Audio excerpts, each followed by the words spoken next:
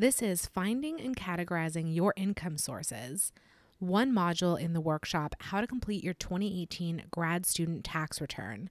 I'm Emily Roberts of Personal Finance for PhDs. This module covers the vital first step toward preparing your grad student tax return. It's a simple step to actually carry out, but it's not so well understood. So we need to go through a little bit of background information before I can explain exactly what to do in this module. As the title states, you're going to find and then categorize into one of two categories your grad student income sources. So there are three types of pay that you may receive as a graduate student, and I'm going to explain the tax forms that are associated with each of those types so you know what to look out for. The three types are assistantships, fellowships, and scholarships. Now, assistantships, as in research assistantships, teaching assistantships, graduate assistantships, they pay your stipend or your salary.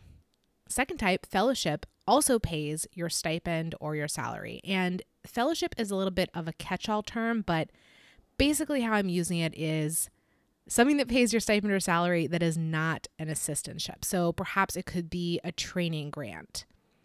Third type, scholarship, is another catch-all term.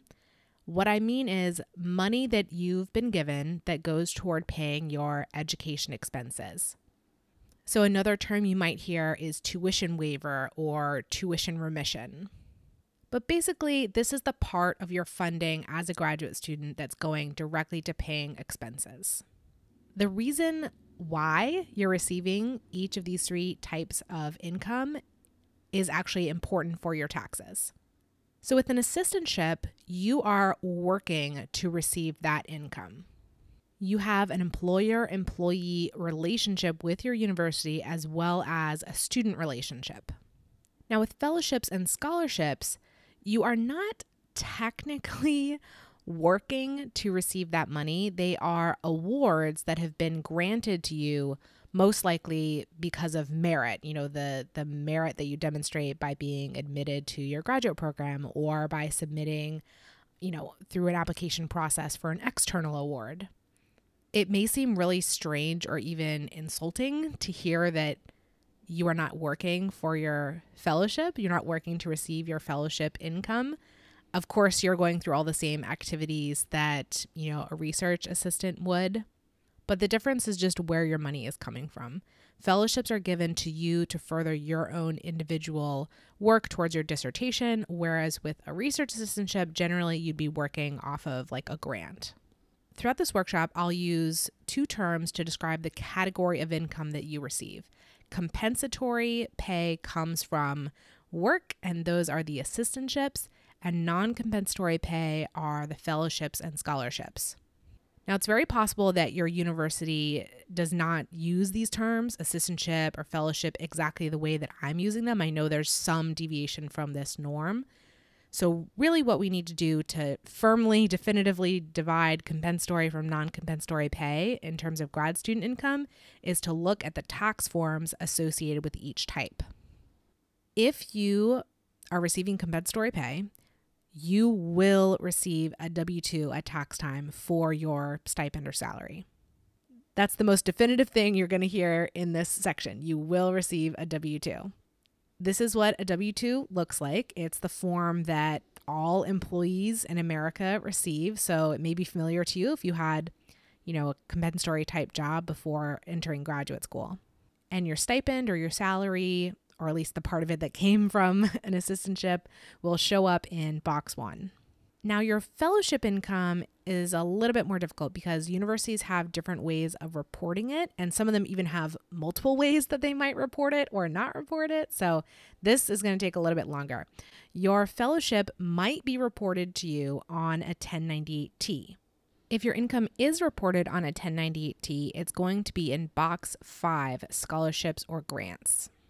And that is in addition to the scholarship money that you may receive, which will also be posted in box 5. So if you receive a 1098-T and you also have a fellowship, you need to do a little bit of legwork to figure out if what's in box 5 is only scholarships or scholarships plus your fellowship. It also might show up on a 1099 miscellaneous in box 3. Now, I only know for sure of one university, Duke University, that reports fellowships this way. There may be others, but I know for sure that Duke does it this way. So if you receive a 1099 miss, your fellowship income will be in box 3. This is actually really important which box it's in, because box 7, non-employee compensation, is where income is typically reported on a 1099 miscellaneous, and that's for self-employed or contractor type of income.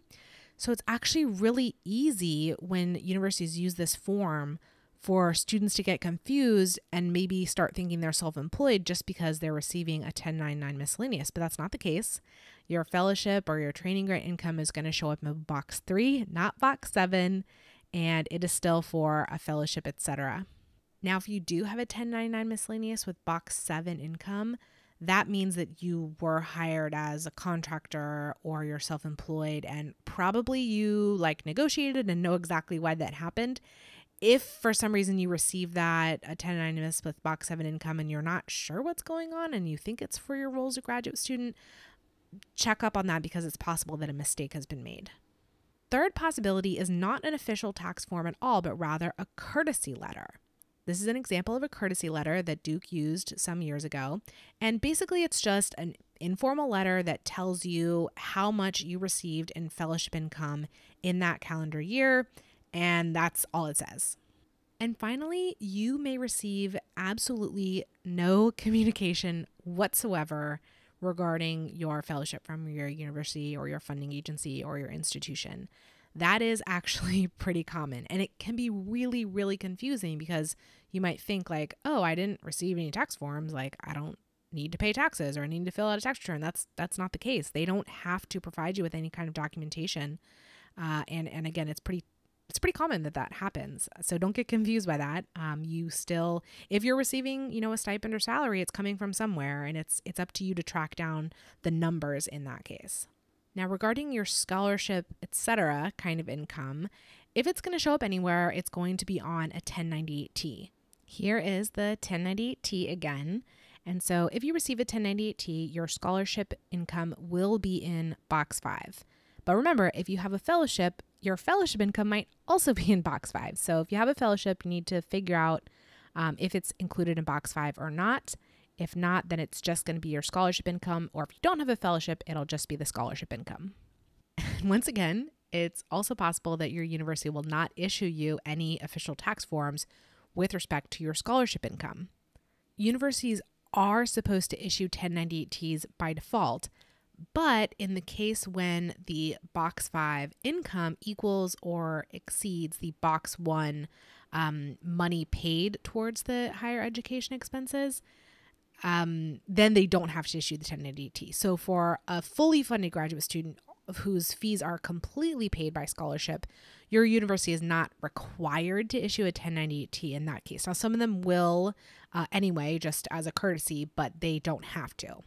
However, there's another workaround to get this information, which is to go directly into your student account, whether that's called, your bursar account or your cashier's account. Maybe there's another term for it, but the place where your scholarships are posted and where your expenses are posted.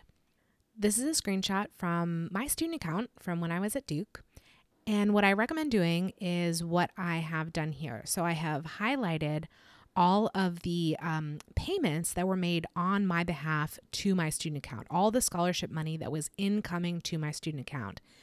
And what I've done with these different colors is I've matched each of those scholarship payments up with the tuition or fee charge that they're associated with. And I've left out of that the postings that I made to my own account that were not scholarship income and not for these types of fees. So in this step right here, go into your student account and look at all the scholarship money that has been posted there and add that up. That is part of your income for this year. Okay, last step here, and this is the really simple step. All of that was just understanding what's going on and looking out for your forms or understanding that you won't receive forms. This is the really simple step at the end of this part of the process. I want you to come away with two numbers. The first number, figure number 1, is the sum of all your W-2 income in 2018. Maybe you only received one W-2 in 2018, then that's really simple. It's just that number in box 1 of your one W-2 in 2018. But if you had, maybe you switched to your university from a different type of job, whatever it is, add all of your W-2 income up together. That is your first number. Now the second number is the sum of all the non-compensatory income that you had in 2018. That's fellowships and scholarships. Whether it's reported somewhere, whether it's not reported somewhere, and you just had to go into your student account or go into your bank account and figure out what it was, sum all of your non-compensatory income. And I know that number is going to be like scary large, but just stick with me. Now, what do you do with these numbers? Figure number 1, it's really easy. You're going to pop that into Form 1040, which is the form you fill out for your tax return. Form 1040 in line 1, right there. Sum of all your W-2 income. Easy peasy. Now for figure number 2, you have to use your QEs, your qualified education expenses, to massage that number a little bit before you plug it into your tax return or plug it into your tax software. So you're going to do one of two things. You're going to use your QEs to make some or all of figure number 2 tax-free, or you're going to report some or all of figure 2 in your income and also take a tax credit. Now, it's important that you don't just ignore your scholarship income. First of all, because it may or may not be equal to your QEs. You're really not supposed to just ignore it. You have to check, is it greater than your QEs, less than your QEs? But the other thing is that if you do end up taking a tax credit, that's money off of your taxes that you don't have to pay. And so it really behooves you to investigate this fully so you can possibly reduce the amount of tax that you owe. And this is something that tax software or tax preparer could be able to do for you if you give them the numbers they're looking for in the proper way. Or you could just do it yourself by, creating your own tax return manually. When it comes to preparing numbers to put into your tax return or to put into software or to hand over to your tax preparer, you have to remember the phrase garbage in, garbage out. If you just throw numbers that you find at any of those processes, you're not going to come out with an accurate tax return, and you may come out with a tax return that, you're paying more tax than you need to. So it's really worth the time to understand the nuances here a little bit and feed quality information into these processes so you can get a quality tax return back. A quality tax return and tax that has been minimized as much as possible. So how do we take that next step? This video was one module of the workshop, How to Complete Your 2018 Grad Student Tax Return and Understand It Too.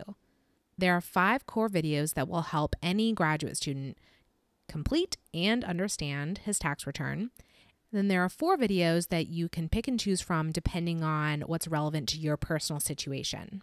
These videos are pre-recorded, so it's totally up to your own schedule how quickly you move through them. But the workshop is not just videos. It also includes 2 worksheets to help you keep track of all your numbers and keep everything organized for when you actually go to plug them into your tax return or your software or give them over to your tax preparer.